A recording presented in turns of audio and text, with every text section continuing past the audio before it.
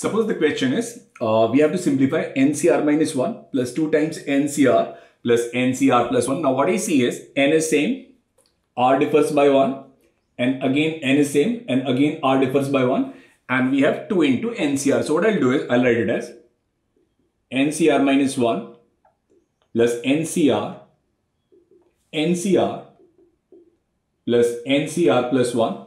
So I'll use the property n same, r differs by 1. And here also it will be the same. So here I can write it as n plus 1 and the higher value is r. So this is n plus 1 Cr.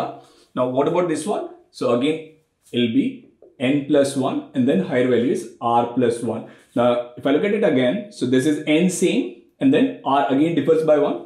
So it will be nothing but n plus 2 C r plus 1. So answer to this question is n plus 2 C r plus 1.